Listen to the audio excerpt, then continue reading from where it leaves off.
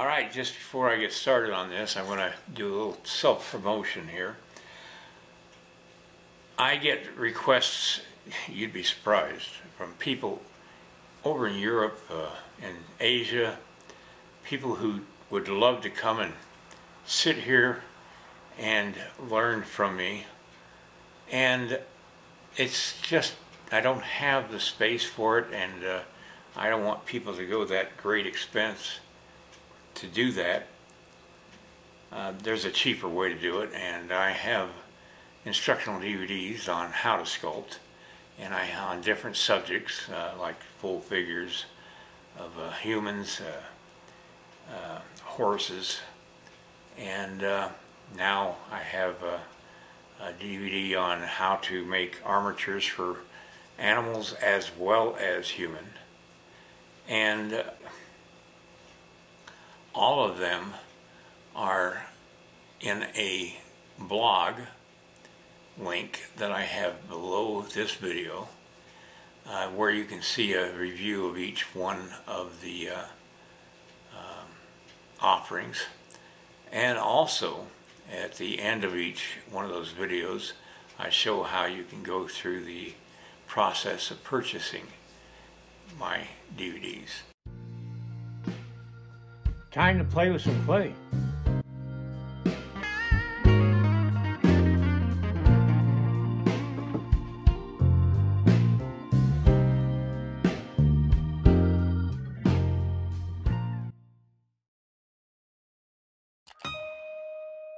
Anyway, I'm going to start out by telling you that I'm going to use this INSTRUCTIONal lighter fluid later on in the day today, and a oil painter's brush. You get an oil painter's brush because it doesn't shed the hair in the brush. You get a cheap brush from like Kmart or Walmart or some other place that sells cheap items for would-be artists. You're going to get brushes that shed hair, and then you're sitting there picking the hair out of the clay. This is a plastiline style clay, and so it never really hardens. It will, over time, the oils in the clay will evaporate out of the clay, but it takes literally years, and depending on what you put underneath the clay, it could evaporate even faster. There are armatures that I've used from, like, say, Sculpture Depot, Trueform armatures, that if you let them sit for too long, that foam under the clay will, well, the oils will evaporate faster. It'll still take years, but it will evaporate eventually, and the clay gets hard and hard to work with. And it just takes a matter of heating it up to get it started again. But I'm going to work on Sitting Bull and try to get his face finished today, and then I'll hit that with some INSTRUCTIONal at the end. Alright, enough blabbing. Let's get started on my clay.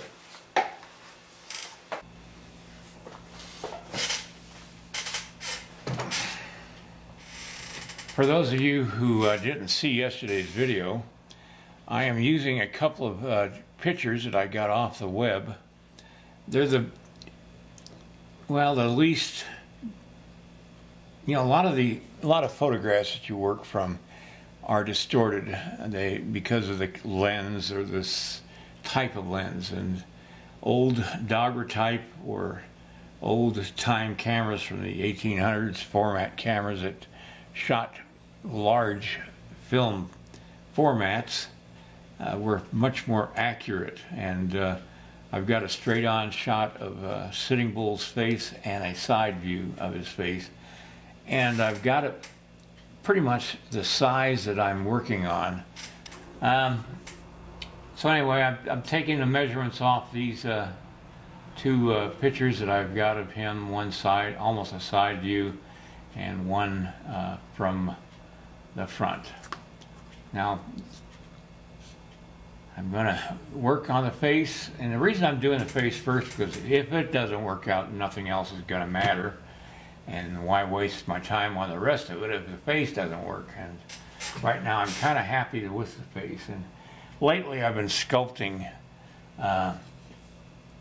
portraits of people that are no longer here. They're passed away, or they live in another state and they can't be here, so I have to work on photographs. And you can do it. It's just, you have to learn to interpret what you see. And that's what I'm doing. All right, let's get started. Enough talking.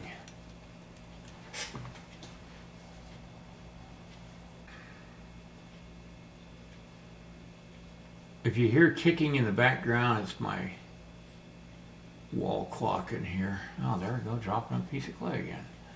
That's a wall clock that I got in the studio.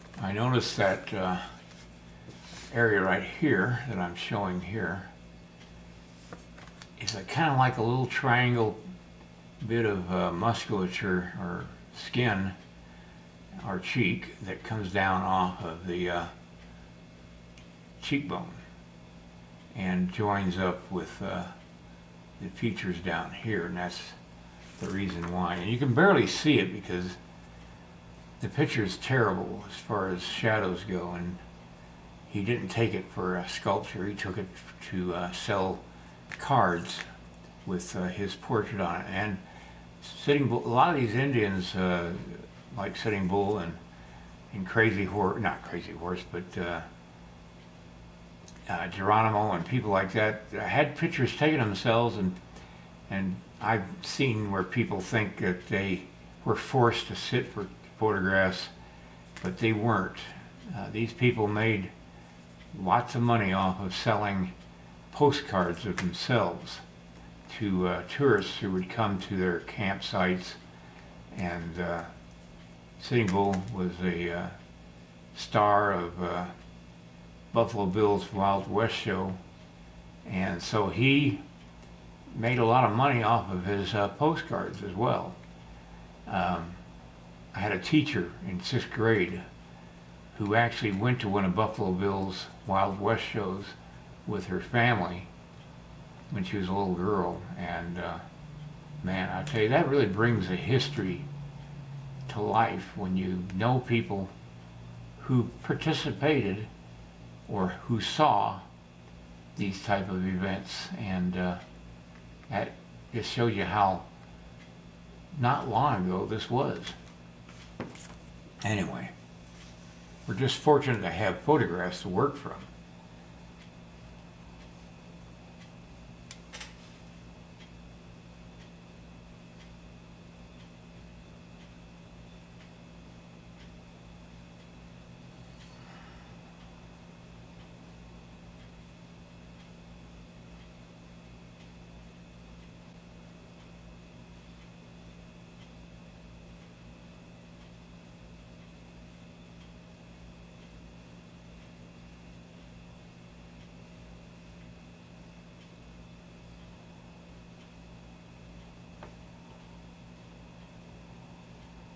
A lot of times a photographer would soften the pictures and would get rid of any wrinkles. And what little wrinkles I do have is all I'm going to put in. Not going to try to put more in than I have a record of. There we go. I got so many tools, I gotta search for them occasionally.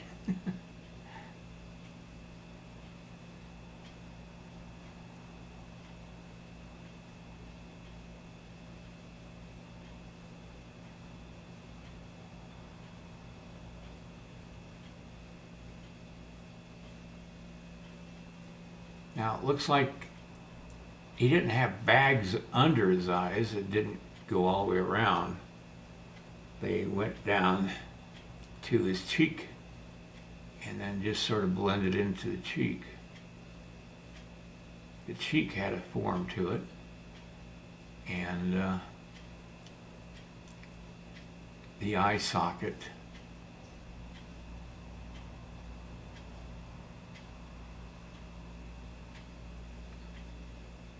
has to be indicated. These are things that you'll learn to do after you've studied the muscles of the face and the bone structure and all that stuff. It takes many years to get to where you can do these things and not even have to think about it.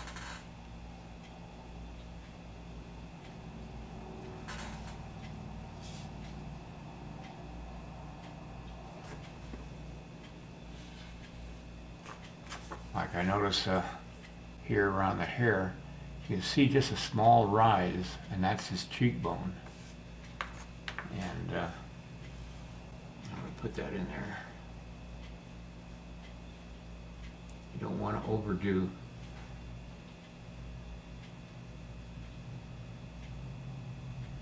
something like that. You want to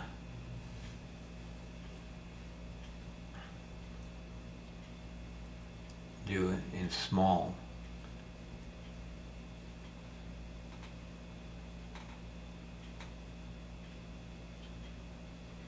Additions of clay, not large additions. Now I'm just filling in. A lot of this is going to be covered with hair, so I'm not going to try to do the whole skull. I'm just going to do the part that will be in view on this side of the hair. We've got kind of a roundish forehead. There's no deep recesses on the temples of his face. There is a large muscle here that comes off of the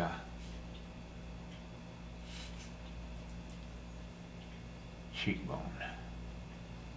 His ears really don't show. Women would, and some tribes, but women mostly would braid their hair and put the hair over and around behind their ear. A lot of tribes didn't do that. Sitting Bull was a Hunkpapa Sioux Indian, and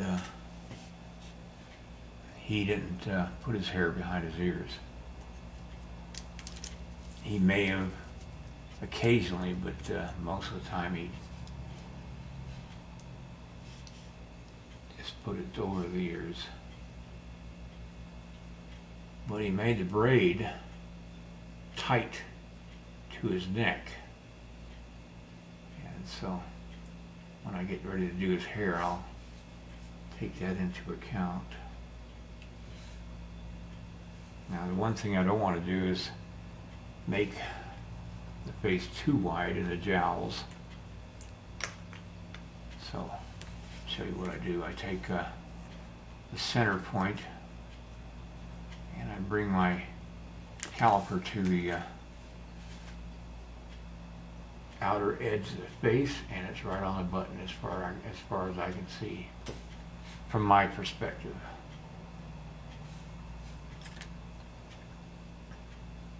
That's why I did these photographs to scale.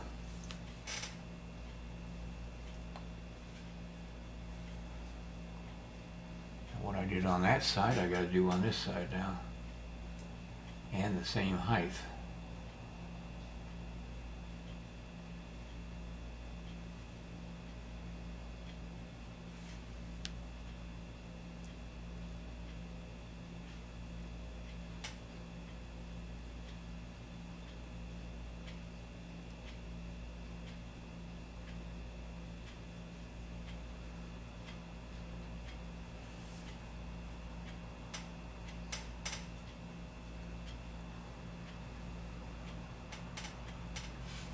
just check something. I don't want to go much wider than what it is now, so gotta be careful.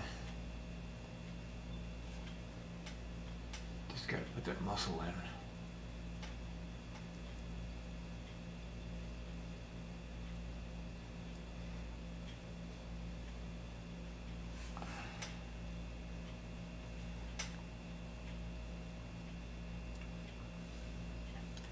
I'm going to raise his head just a little bit. That's a nice thing about this Truth Farm armature that I've got underneath here. And if you want to see how that started out, go back a few days and you'll see where I started adding clay to the Truth Farm armature. This is a 24-inch armature that I cut down to make it less than a full figure because I just wanted to do a portrait of him. I didn't want to do a full figure. These silicone tools, I'm sorry to say you can no longer get. They're actually indispensable for what I do. You can make your own silicone tools, and there's a couple people on YouTube that make their own silicone tools, and they show you the product that they use to do it with. So do a little investigating and you'll find information on how to do this. The lady that made these no longer makes them because it was hard on her hands, and she was getting up there in age too. A really nice lady. Lived in New Mexico.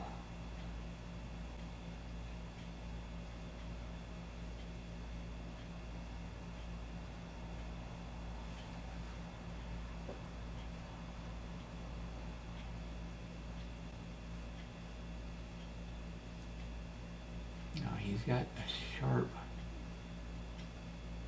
undercut there.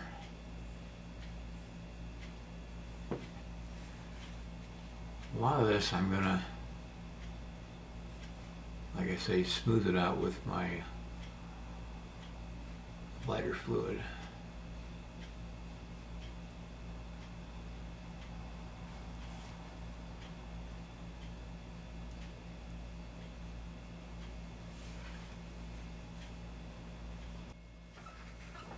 Well, I don't know how much of what I did today was actually recorded. My cameras, both of them, shut down, and they do it on their own, but they don't make a sound when they do, so you don't know when your damn camera turned off. I pretty much finished the face today.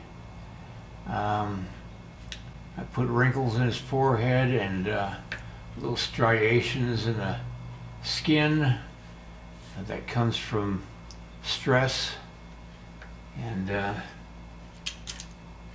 I hit it with lighter fluid, and I'll show you what I'm talking about.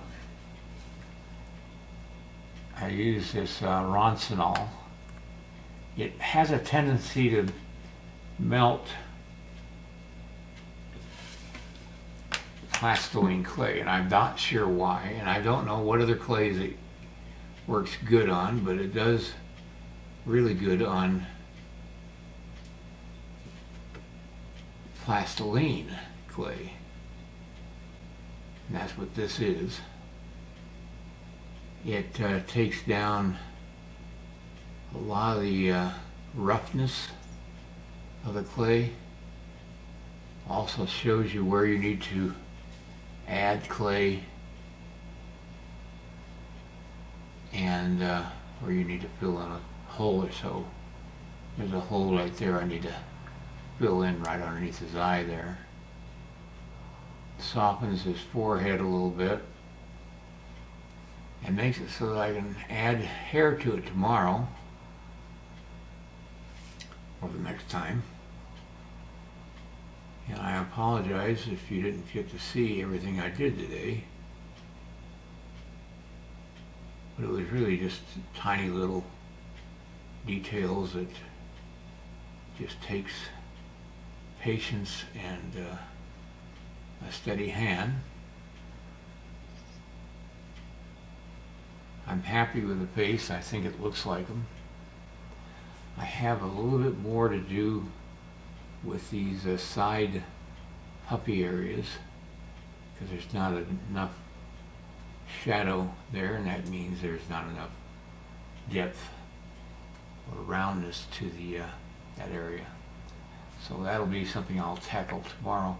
I can't do anything once I put the lighter fluid on because the clay is too slick because of the oil in the lighter fluid, but it takes about an hour, maybe 2 hours for it to completely evaporate so that you can start adding clay again. And that's just the way that is. I'm happy. I can see some things I need to smooth out and shape a little bit more. But other than that, I think he's coming out just fine, and it's going to look really good with his hair. I'll put ears on it tomorrow, and we'll go from there. All right, everybody, good night, and whether I do this tomorrow or the next day, I don't know. Well, tomorrow's Friday, isn't it? Today's Thursday. So it'll be either tomorrow or it'll be Saturday. It depends on things that come up that I'm not expecting. Give me a thumbs up and share my video. And then check out my instructional DVDs, the link down below this video. All right, see you next time.